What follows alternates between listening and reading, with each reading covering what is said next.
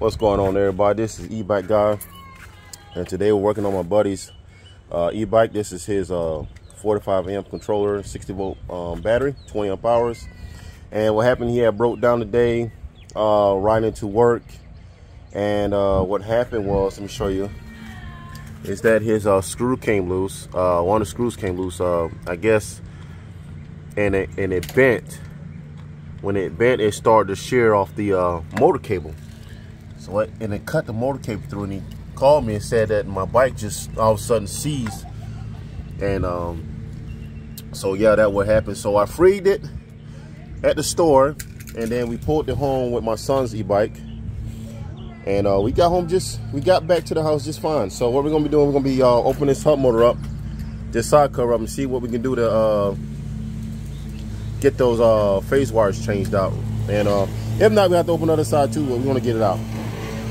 All right, so you see it been burgered up all the way to the shaft, to the axle. So we want to just kind of, we're going to take this out right here, and then we're going to splice the motor cable. It's going to be a little shorter, and then we're going to snake it through the axle, and we're going to resolder right here, and we're going to throw some heat shrink and tape, and then we'll figure out what we're going to do with the Hall sensors. Yeah, probably just either use one or the other, I don't know, but we'll use one of them.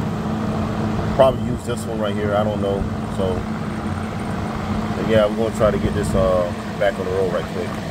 All right, well, everything's getting warmed up. We got a hot glue gun, we got some heat shrink, and we already got the motor cable through the axle.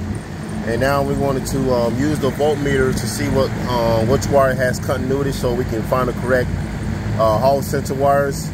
But the phase wires, we already know where they go. And we should, I say about an hour, we should have this bike back on the road, okay? All right, guys, so I got it all fixed up.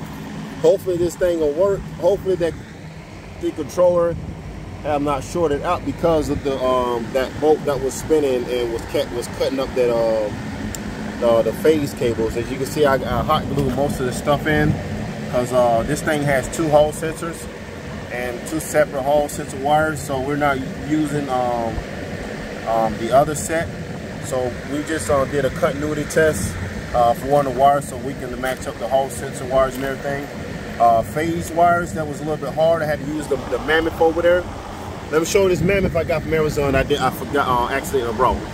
So we had to use this. So we actually had to use this darn thing to get those phase wires loose, because the Chinese people must have dipped them wires in tin, and it took that. I couldn't even do it with this one. I had to do it with the Mammoth over there. So, all right, we're gonna hot glue this up right here to keep the wire from chafing against the axle, and then we're gonna hot glue over here too. And then once we do that, we're gonna go ahead and slap it on in the back in the hub and get it on the bike, and hopefully we'll do a test on it. The pilot right here. All right, so we're gonna get this done right quick and see what's up. All right, so we got the motor back on, and we're doing the finishing touches, so like tighten up the kickstand. And we got the hub motor, disc brake on. Make sure we have to make sure it's aligned so the wheels won't be rubbing the frame. And then do some tidy on the wiring, and then we're gonna give it a test. Test. And I gotta clean up all this stuff right here. Yeah, that QX205 don't play when it's come to pulling. I pulled a freaking mini bike with it one time, so yeah.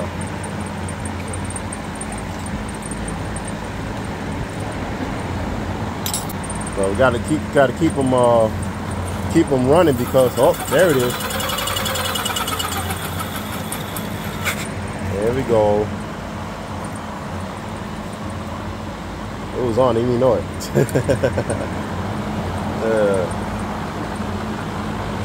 Yeah, anyways, especially when a person's only transportation is e-bike, you gotta go to work and everything. My personal transportation is my e-bike too when I go pick my kid up from school.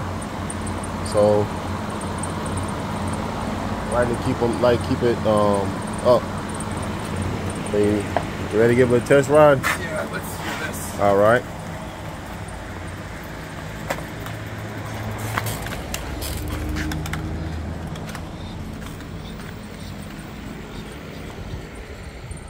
Man, I'm glad that worked. Yes, sir. Man, I thought we burnt the control up and everything, and then it turns out it was just the phase wires was rubbing and cutting. Brakes. Yeah. Well, you're gonna need some new brake pads. I noticed that the brake pad is getting thin, so they is pretty thin. Cause see, this one don't have no regen, so he's using more of his mechanical brakes instead of the engine brake. So gotta upgrade the controller so that way he don't got a lot of brake dust on the Zoom. Those are brand new calipers too, by the way, and disc brakes.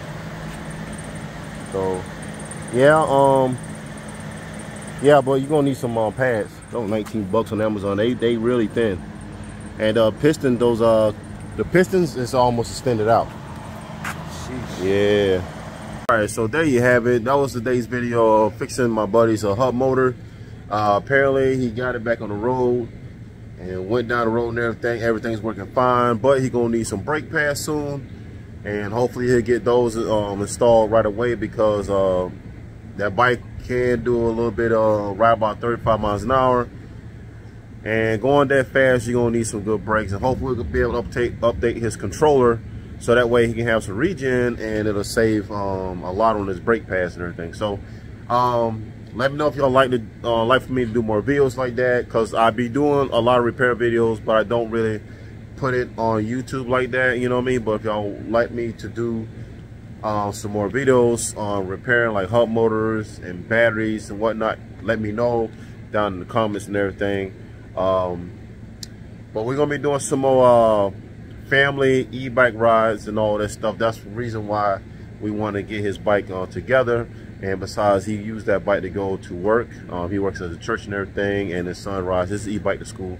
But all right, though, this is the E-Bike Guy channel. This is your boy, the E-Bike Guy, and everything. So let me know what y'all think about the video, and I'll see you in the next one. Peace.